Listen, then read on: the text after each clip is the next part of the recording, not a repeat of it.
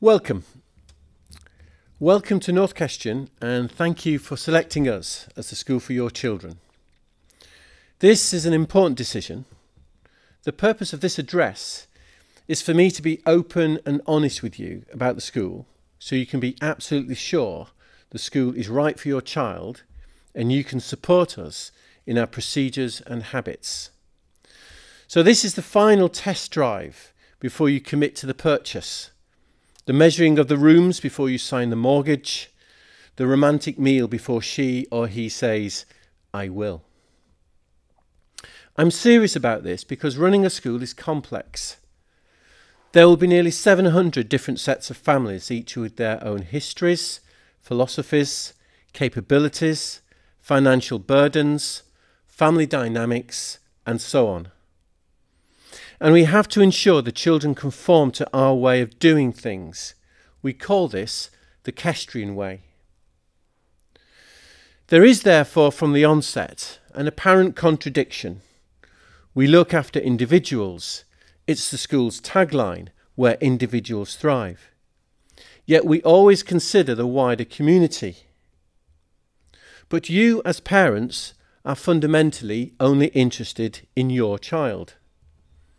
As a parent myself, I have sat through hours of school speech nights and university award evenings, but I'm really only interested in the few minutes it takes for my sons and daughter to walk on stage, shake hands, remember shaking hands, and collect their certificates. We all want a good, disciplined environment for our children, but we defend our child when they're being disciplined. I get that.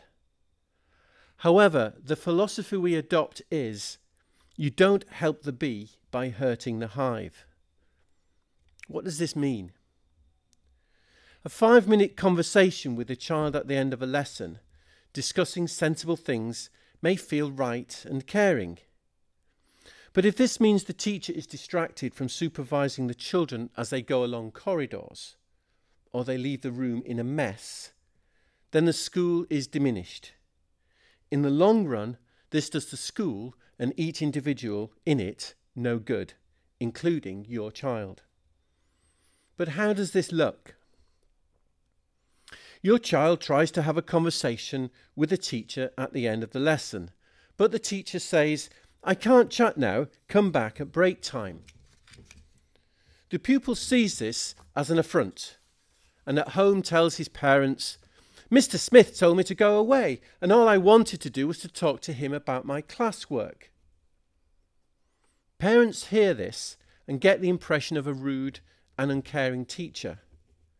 But in actual fact, by remaining focused on the task of looking after the hive, by ensuring the room is tidy, corridors are calm, and pupils are ready to work, the teacher has looked after your child in a far bigger sense. This is why we spend a long time and repeatedly instructing our pupils in the correct protocols. And this is why I want to spend this address explaining the serious business of the Cestrian Way.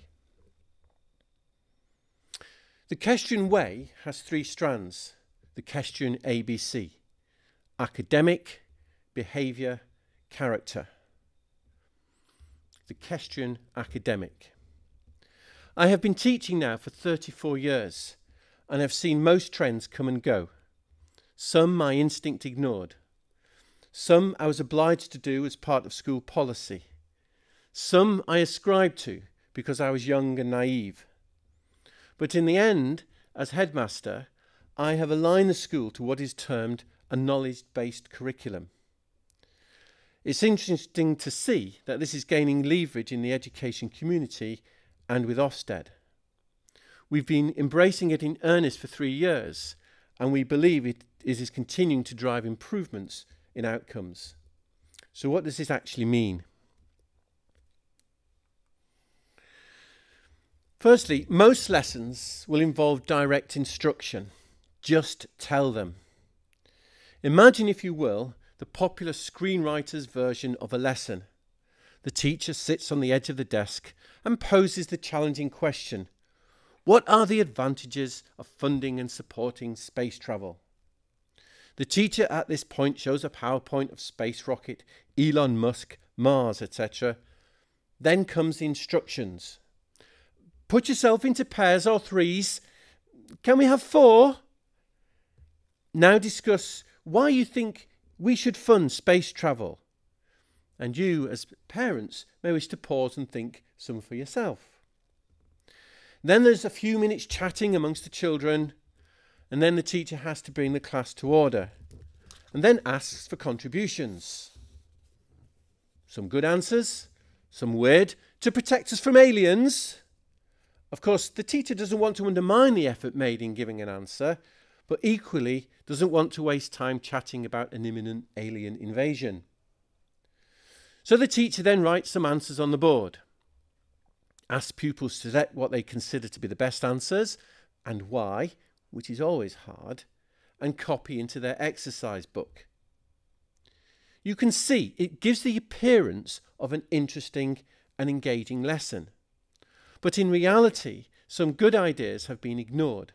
Some discussions were off task. It took time to explain the instructions and bring them to order. Some ideas were repeated. Some ideas weren't very good. And then the teacher says, and now we consider why you don't think we should fund space travel. And the whole process begins again, but this time with a little less enthusiasm. So with 7 minutes to go to the end of the lesson, the teacher eventually gets to the nub of the lesson. Should governments fund space travel? Reach your own conclusion. In educational terms, this sort of question is regarded as high demand. It is evaluative and judgmental in nature. But because there is little left of the lesson, the teacher sets the task for homework. The most challenging aspect of the lesson is left to the pupils' and parents' own devices. It's no wonder teachers often struggle to get homework returned to a decent standard when the pupils don't know where to begin. So the Cestrian academic way is to tell the pupils what they need to know. So here are some advantages of funding space travel. There's zero gravity experiments that can be made. It helps to fund spin-off technological developments elsewhere. It promotes satellite communication, and it fulfills mankind's desire to explore. Here are some disadvantages. The cost is very high and could be used for the betterment of Earth in different areas, for example, hospitals. Maybe we should explore other parts of the planet first, such as the oceans.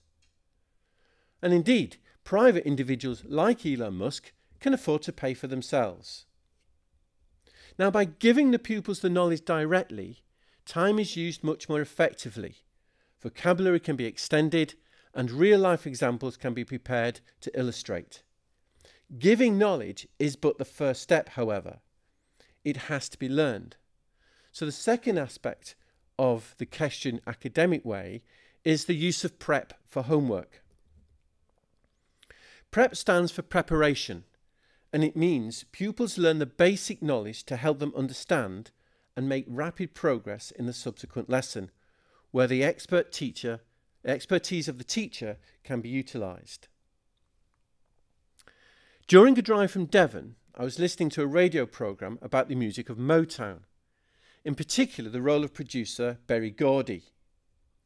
Now apparently in 1970 he signed up an inventor of an electronic music writing device. I was intrigued. This was interesting. I must find out more, I said to myself.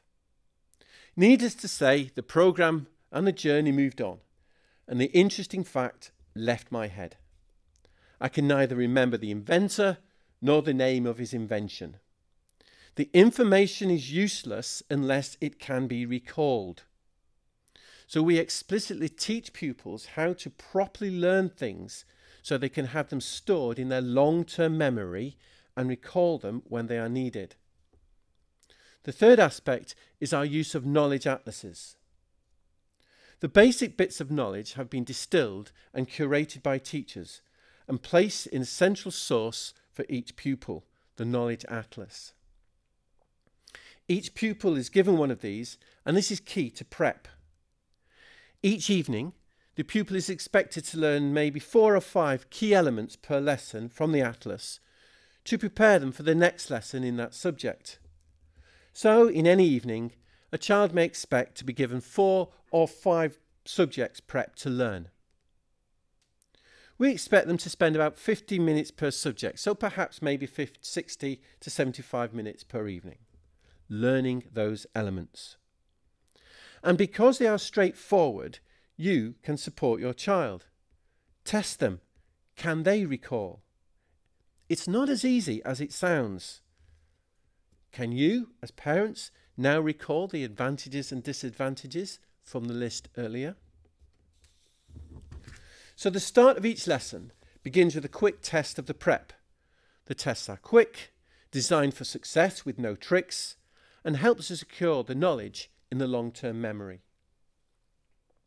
The lesson can then quickly progress to deeper application, more complexity, and in the end, more rewarding learning, stretching the most able, yet accessible for all because the basic language has been mastered. The Knowledge Atlas is a major requirement for each lesson. Pupils are given theirs at the start of the year, along with a messenger bag to carry it, their stationery, daily reader, and prep exercise book. The fourth element is feedback, that we call purple penning. Research shows that most pupils are only interested in their mark and don't respond to feedback. Here, we develop the skills of self-evaluation. Considerable time is given to pupils using guidance from the teacher to evaluate their own work, purple penning. It involves metacognition. This means the answer was 12, not 15. Well, that's merely a correction. Metacognition is, I got the answer wrong because I now realise I missed a line out in my calculation. The pupils therefore develop an awareness of what they need to do to improve and to make progress. The fifth element is sequencing and interleaving. All lessons follow a similar pattern: prep, quiz, activity or recall, application, and then consolidation. There is a stepped build-up leading to the higher order skills. It's then good brain exercise to change activities. Can you still recall the advantages and disadvantages of space travel? By continually revisiting the learned material, it becomes hardwired, easier to recall, and it allows the brain to deal with more complex material. The sixth element is cognitive science. Without recall, nothing has been learned. The brain has a very good long-term memory, but poor short-term working memory. It quickly gets cognitive overload if it's trying to work out too much at one point. So the easier it is to fetch stuff from it in its long-term store, the more working memory is freed up to do the complex work. Recall is vital. Cognitive science identifies 4 elements to successful memory recall. Relevance. What's the significance to me, to what I'm doing, to my life? Repetition. Repeat, repeat, repeat.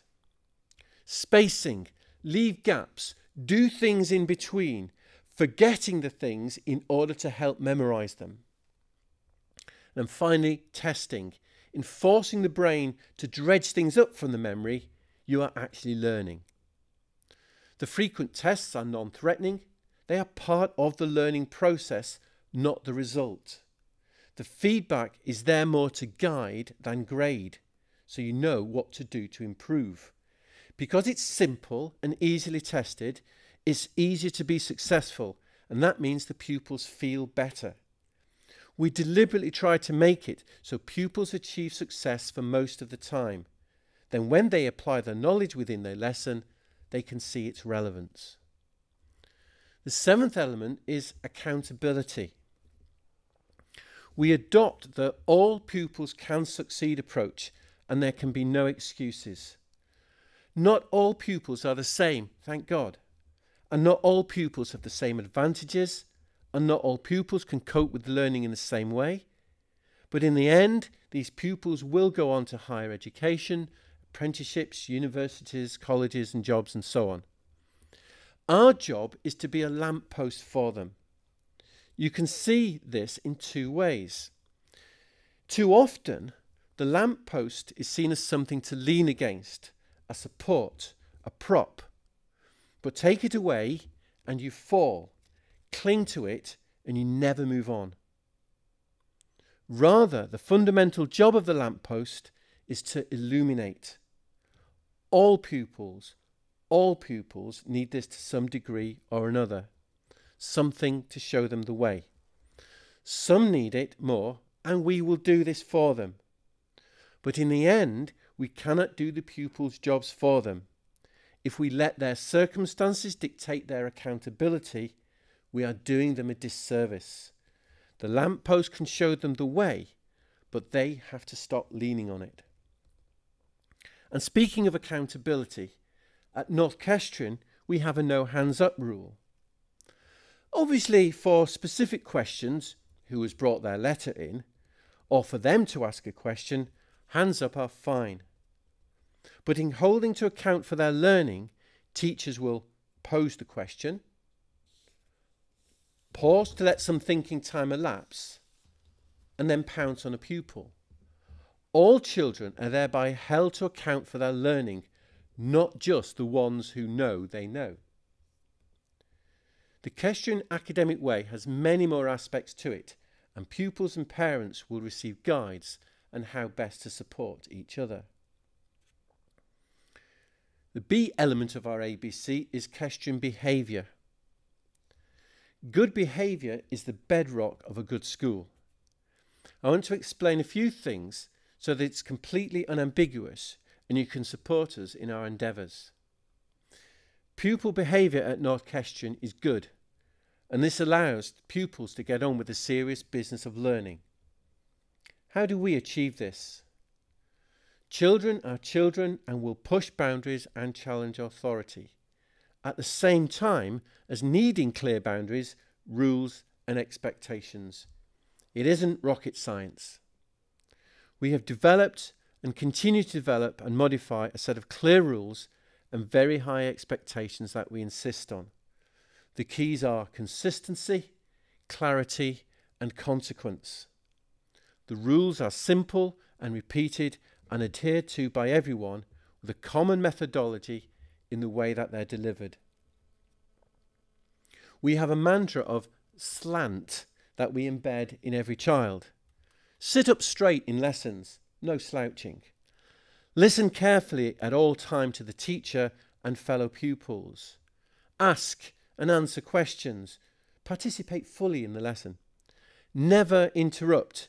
This is rude and disrespectful. And track the teacher. Pay full attention and be active in all your learning. Between lessons, we insist on walking on the left-hand side, single line, in silence. And we mean silence, not quiet, by whose standard, or simply no talking. Well, whistling isn't talking, sir. We mean silence. Clear routines at the start and the end of each lesson. Absolutely no mobile phone use, turned off and away. Uniform worn smartly and fully. Another way we achieve this is by drilling. What this means is we practice until the high expectations are met. We test the pupils on the rules so there's no excuses. We make sure our pupils know the core values of the school: hard work, fairness, honesty, because they act as our benchmark. We give them a sense of purpose, to take to heart the school's mission for all pupils to thrive and go on to lead rich and fulfilling lives.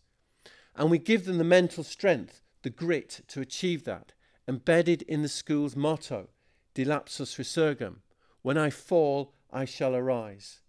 By constantly referring back to these key items, we create a common purpose and set of values we all pull together. And together means pupils, teachers, parents, the triangle of strength. And this is why I'm being absolutely open with you, because in order to create a fantastic school, the Cestrian behaviours have to apply to every pupil. So when your son or daughter has their phone out for the second time, this means it is removed and confiscated for 5 school days. So when they go home distressed, I really need my phone, I won't be safe, I've got to go out tonight, etc. I want your response to be, you knew the rules, you had a warning, tough, you'll have to stay in. If you can't back us up in this way, then maybe we're not the school for your son or daughter. Trust us, we're not ogres, and remember, children don't always tell the full truth. I'm in detention, yet it was John who pushed me over, usually means something like, John pushed me over because I called him a something, and now I'm in detention. And yes, John too will have been sanctioned. About our sanctions and rewards. We have a clear consequence scale, the C scale, so that pupils take responsibility for their actions. It's important that the transgression and the consequence are aligned, so we have same-night detentions. We have lunchtime, evening and Saturday detentions. We have community work, litter picking, chewing gum scraping. We have extra work or lines. We have internal and external exclusion, including permanent exclusion. We have alternative provision, the use of another school. We have report cards. Pupils may be denied access to school functions or trips. We may use restorative justice. But within all this is the aim simply to manage behaviour, and your unequivocal support is essential. Rewards. Our expectations are unashamedly high. So the norm is a very calm and quiet, sometimes eerily quiet school. So it's no surprise that positive achievement points outweigh negative achievement points, typically by 5 to 1. This says 2 things. Firstly, are pupils doing the things that we approve of? And secondly, our staff are keen to recognise and reward correct behaviour. So we have positive standards cards, postcards that go home for bronze, silver, gold and platinum, newsletter announcements, certificates of achievement, termly honours assembly, prefect roles and so on.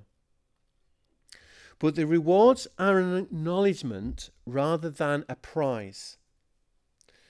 Some of you will remember before the advent of Strictly, the BBC programme The Generation Game, at one time presented by Bruce Forsyth. Notorious were the poor prizes, bedside lamp, picnic basket, and of course a cuddly toy. One time Bruce Forsyth approached the BBC head of light entertainment, Bill Cotton, to ask for more expensive prizes. Bill Cotton refused, saying if the prizes were substantial, the contestants would stop having fun and simply strive for the winnings instead, thereby ruining the feel of the show. He was right. Here we reward to say thanks rather than to entice. Channels of communication. From time to time you may have a concern or inquiry. In general, the first port of call is the form tutor, unless it's about a specific subject-related matter. Then speak to the lesson teacher. Remember, however, staff are very busy and they have just 6 non-teaching periods per fortnight. Therefore, it's best to ring in and make an appointment to speak to the member of staff. Parents' evening. There are 2 types, COVID notwithstanding. PIEs are our parent information evenings. These are there to deliver key information, for example, prior to a trip or pre-option selections. Then we have PCEs, parent consultation evenings.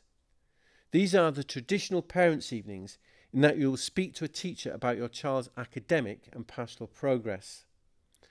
However, these are strictly by appointment.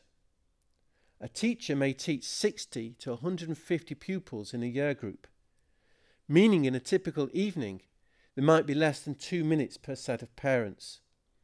This is not a good use of time. Rather, you will receive invitations to teachers who feel they need to speak to you, and then spend quality time discussing your child. All parents will receive invitations.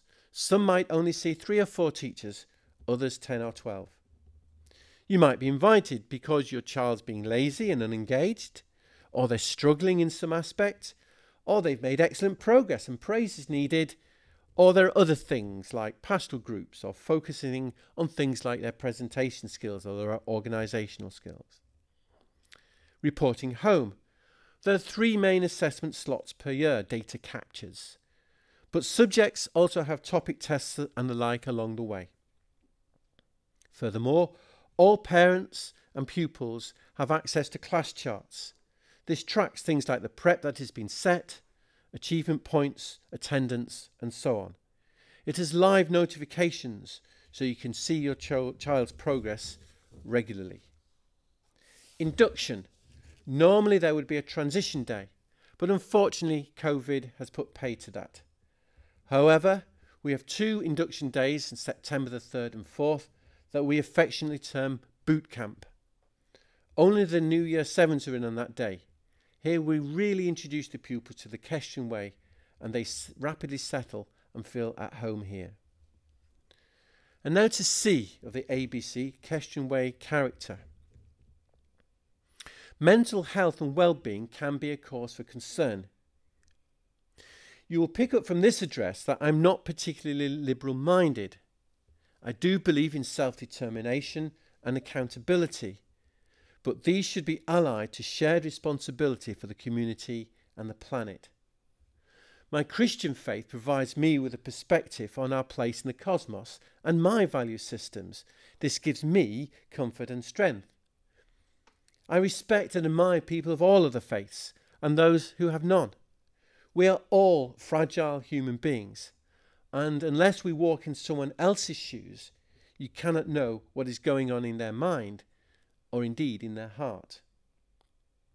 So as well as the serious business of education, a vital function of the school is to build the pupils' characters to ensure they can cope with all that will befall them. This will help them to fulfill the mission for them to thrive and go on to lead rich and fulfilling lives. It's right we build resilience in our pupils. We explicitly teach stoicism, a positive mental attitude, what can be done rather than what can't. We have an extensive personal development program. Within this, pupils are taught the skills of public speaking, debate and argument, and take part in things like mock trials. We expose pupils to situations that might be alien to some. We hold high assemblies with staff and prefects in academic gowns to expressly teach the expectations of formal occasions.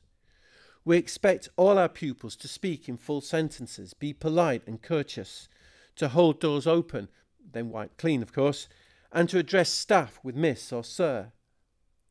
Holding high office should not be the sole domain of children of public schools like Eton or Harrow.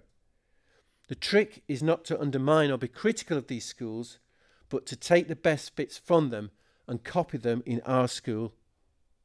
In my open evening talk, I refer to pupils to be proud to talk amongst others and to stand in company, but not too proud to be able to bend to the lowly.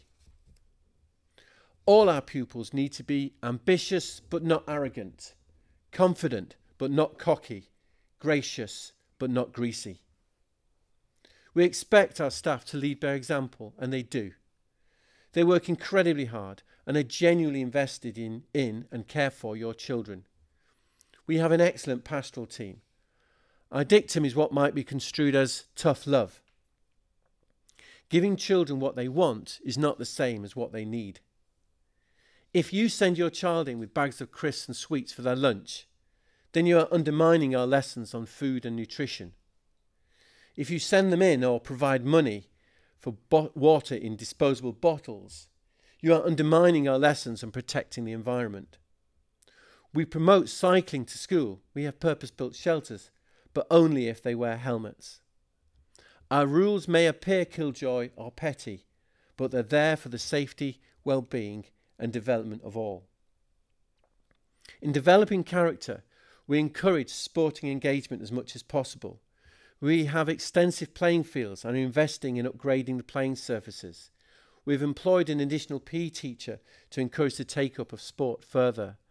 Likewise, in music, performing arts and public speaking, skills honed in these areas are so valuable in enriching life and providing valuable tools to develop the whole person. So my concluding remarks.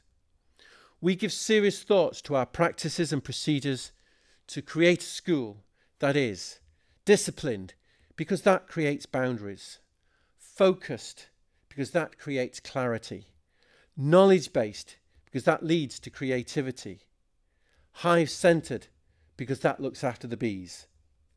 This can only be done with 100% buy-in from you as parents. When children are secure in their boundaries, know where they're going because of clarity, can flourish creatively because of their knowledge, and feel cared for as an individual within the community, then such children are happy. We look forward to seeing them all on September the 3rd. Thank you.